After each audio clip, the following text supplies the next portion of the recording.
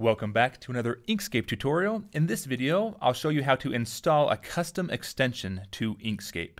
The extension I'm going to be installing is here on GitHub. It's this Counter Sheets extension. And what it lets you do is create card games, and like tabletop board games. It's just a really great extension to Inkscape. And so this is written and developed by Pela Nelson, I think is how you say it.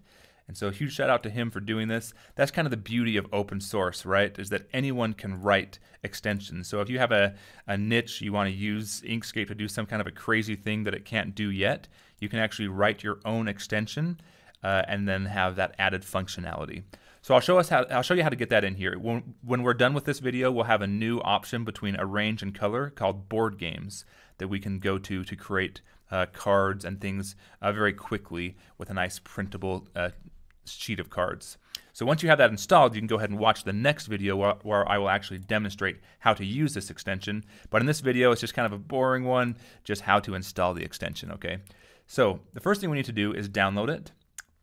So we'll go here to this GitHub page and we'll just click on this green download button and go to download zip.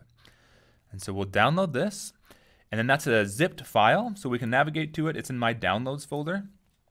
And I actually have it already extracted, but if you don't have it extracted yet, it's called Counter Sheet Extension-Master. And you just go to right click on it and then go to, I'm using 7-zip, but you can just go to extract here or to go to 7-zip extract here. And I already have it extracted, so I've already done that, but essentially we need to extract it so it's not all compressed and so that we can get to the files individually.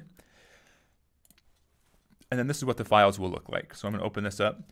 So the only files we really need from here are this countersheet.inx and this countersheet.py. That's a Python file. So this is written in for Python, which is what I guess maybe all Inkscape extensions are written in that. So to find out where to put it and to find out which files we need, actually, we can just go back here to the GitHub where we downloaded it from, and it'll tell us on installation. It says copy countersheet.py and countersheet.inx to where Inkscape looks for extensions. On Mac and Linux, it's going to be in the .config/Inkscape/extension, and on Windows, which is what I'm using, is going to be in Program Files, Inkscape, Share Extensions. So we're going to go to C, my local disk C, and then go to Program Files, not the Program Files x86.